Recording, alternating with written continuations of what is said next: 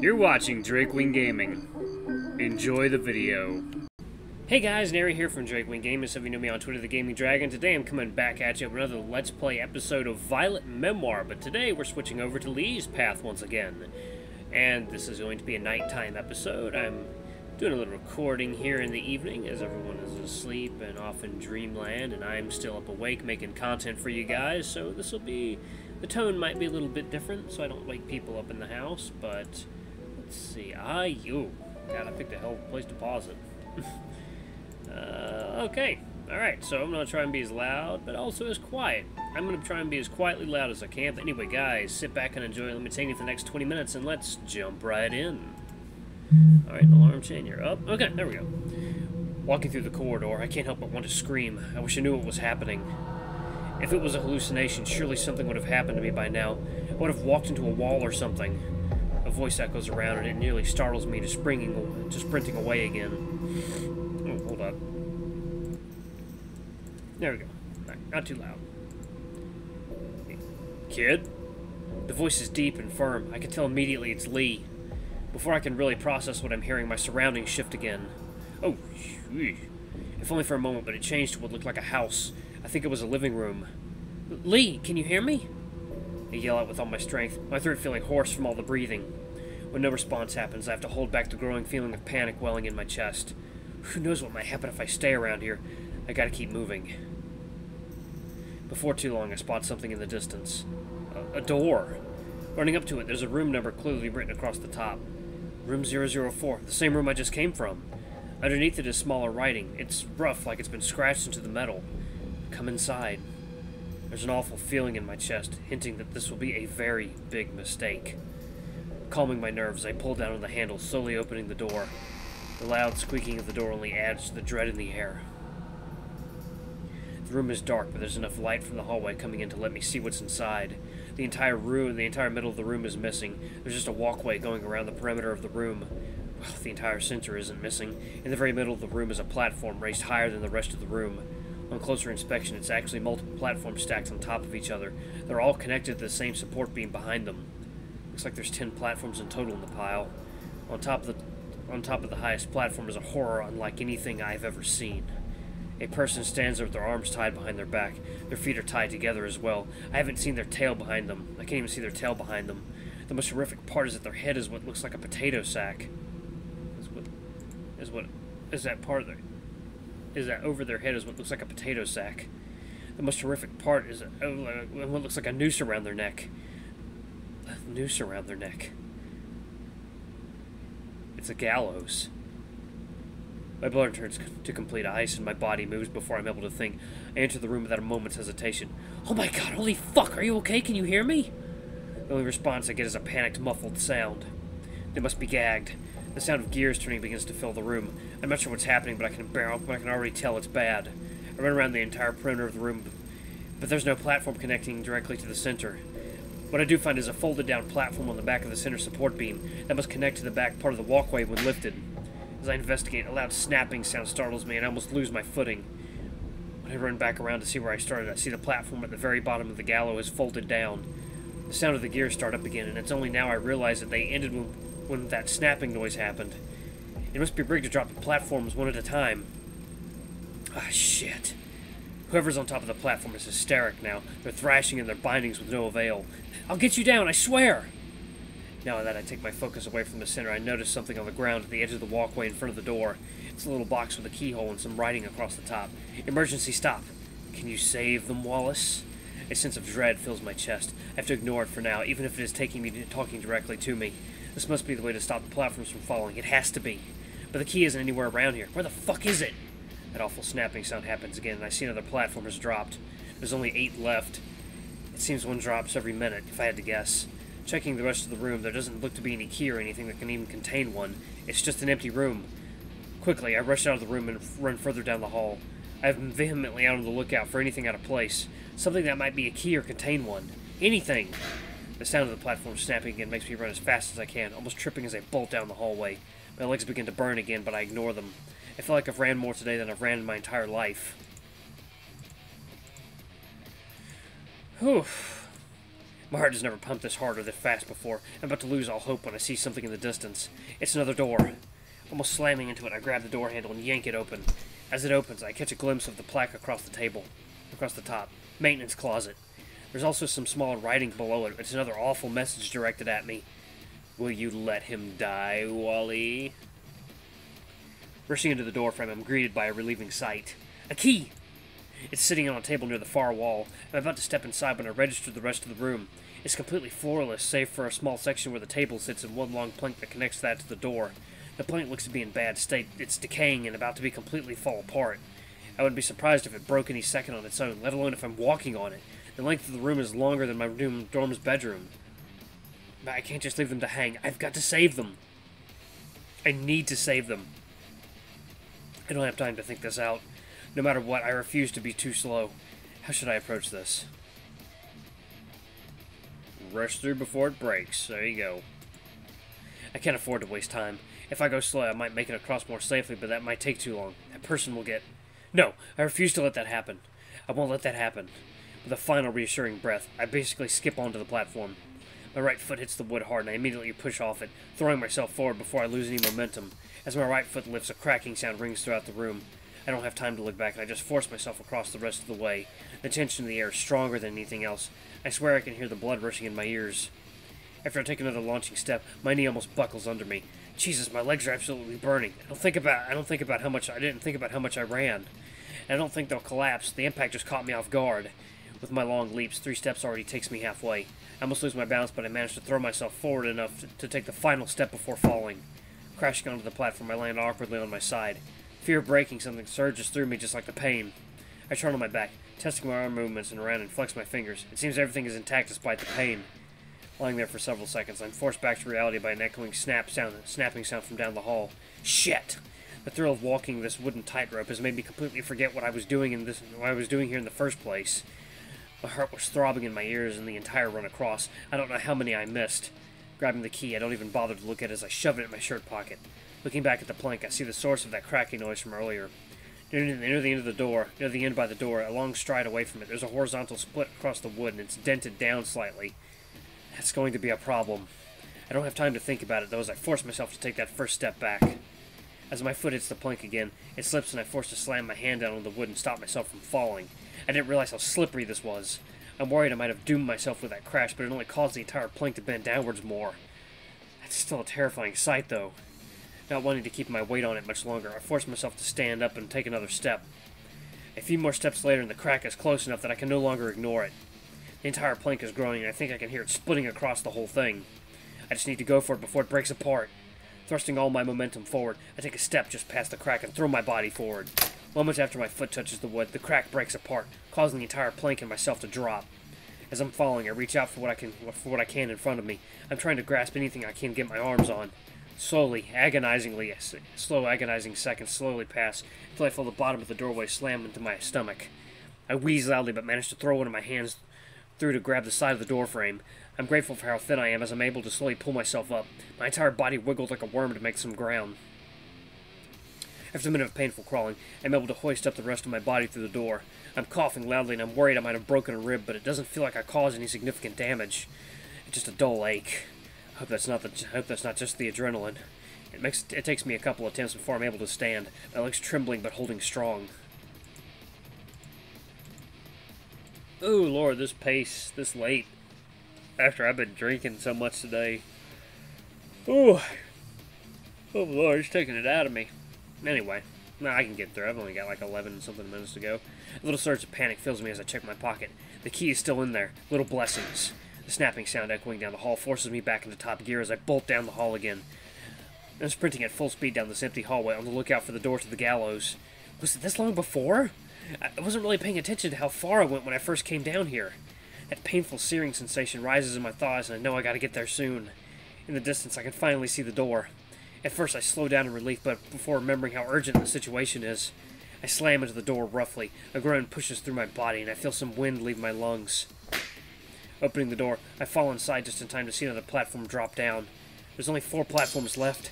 I run over to the box, pulling the key out as I do. In my rush, I fumble the key and it clings across the ground.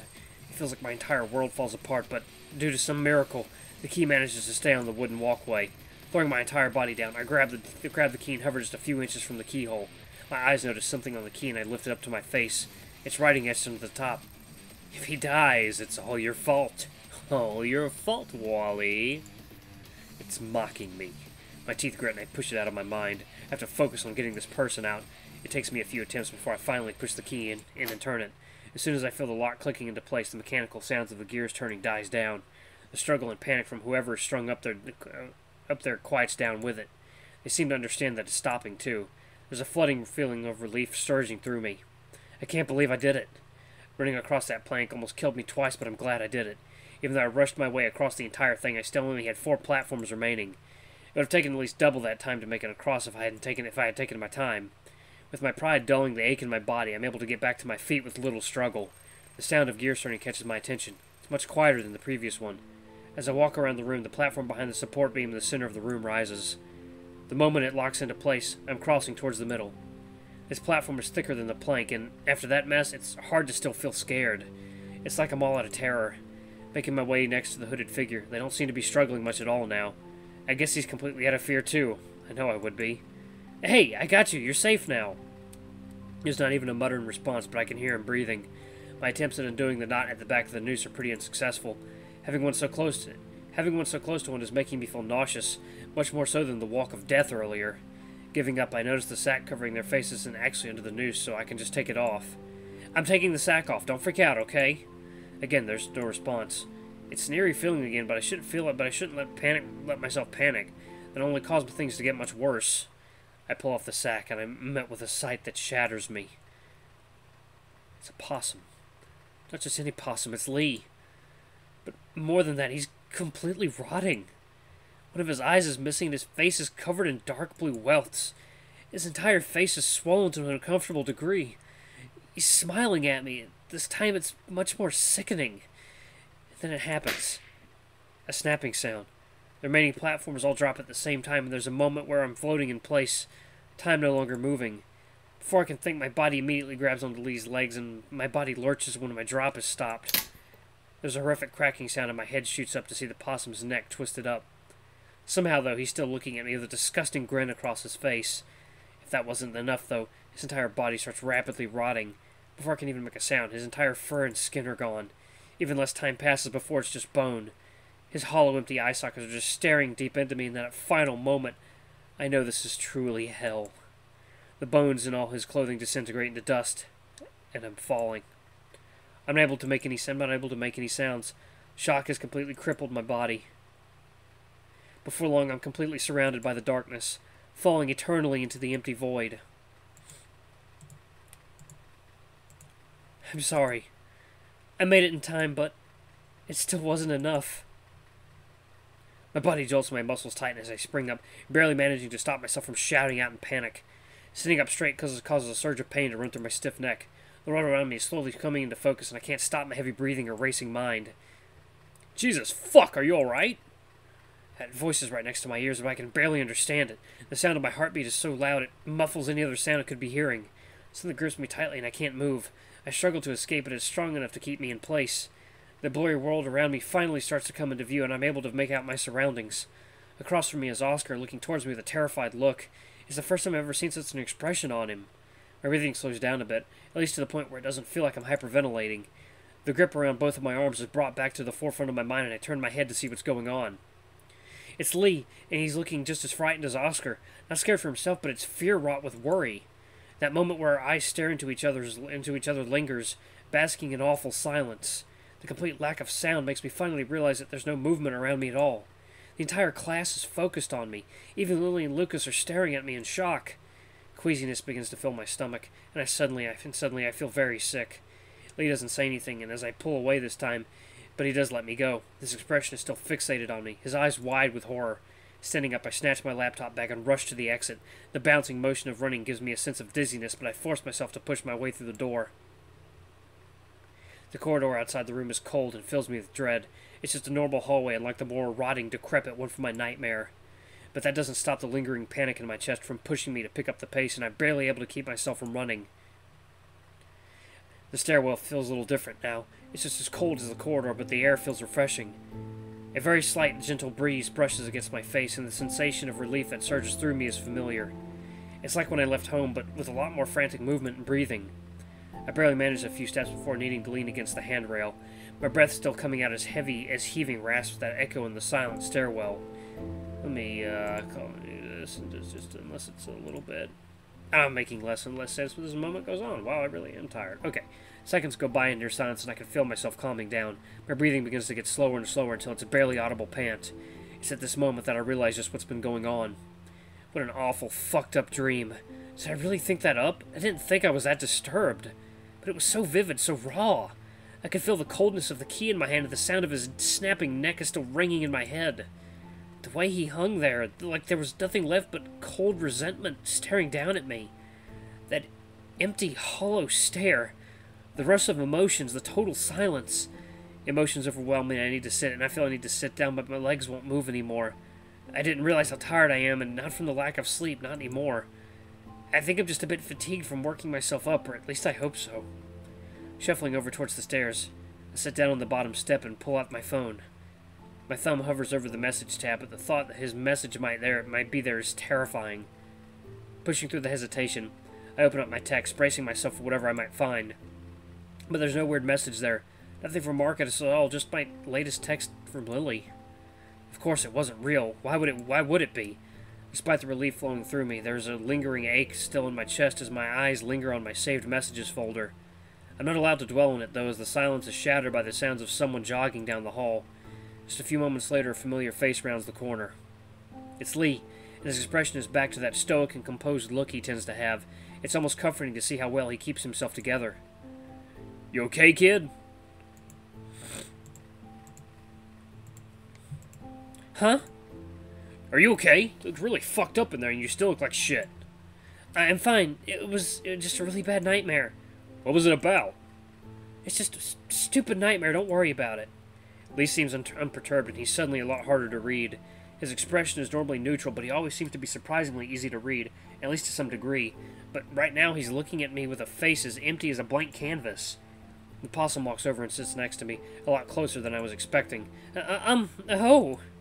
I can't help but let out a squeak as he puts an arm around my shoulder. The physical affection is a stark contrast to his restrained personality. I thought you didn't like people touching you."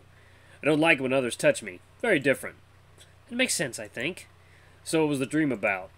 "I told you, it's nothing." "Wallace, kid, I have a little sister. If there's one thing I can do, it's listening when something's bothering someone." "Well, I was just dropped into a messed up version of this building and..." A few lingering seconds pass as I try to form the words to explain what happened. Leigh squeezes me tighter against him, not in a painful way, but as if he's trying to envelop me in his warm security. Despite it being such a simple gesture, it helps calm some of my nerves. I ran into something being hung from a gallows. "A gallows? What's that?" "It's where people used to lynch criminals, hang them with a noose." "Oh." He doesn't add anymore, but his furrowed brow and caring look in his eyes tells me everything. I tried to help him, but I couldn't. But when I tried to help him, there's a little part of me that wants to back out here and not tell Leigh what I saw at the end. But Leigh's eyes are so concerned, and he's watching me with such intensity, such worry. I can't just leave him hanging at the end. "He turned into you." "Into me?" "Yeah, I pulled off the hemp bag, and you were hanging in the noose. I couldn't help you, and then I woke up. I'm sorry, I know that's weird, but I don't know why it was you that..." "Kid, calm down. It's okay. You can't control what your nightmares think of. I get them a lot, often of people I care about or even just friendly acquaintances around me." His hand is now rubbing along my shoulder. The warmth is soothing and comforting. I wish we could stay here forever, where there are no bad dreams or memories that haunt you at night. "Thanks, though." My ears perk up at that, and I pull away from him so I can look at his face. He's wearing that kind, toothy smile that sparkles so rarely like a shooting star. For what?" "For trying so hard to help me. It must have been really scary to fuck you up this bad, but you still tried to help me, so thank you." It was such a silly moment, something so pure and so genuine that I can feel my eyes watering. With that overwhelming emotion, there's a single moment of clarity, where I realize he's trying to make me feel better, that he's trying to comfort me any way he could. I don't know how to respond, and thankfully I don't have to, as the sound of my own footsteps suddenly rumble down the hallway. It gives me one last comforting squeeze before standing back up. Whether it's to preserve his reputation or just to avoid questions, I'm not sure.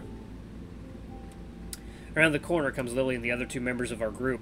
I quickly get up off the step, not wanting them to be too worried about me. I don't think it'll be too successful, but I have to try.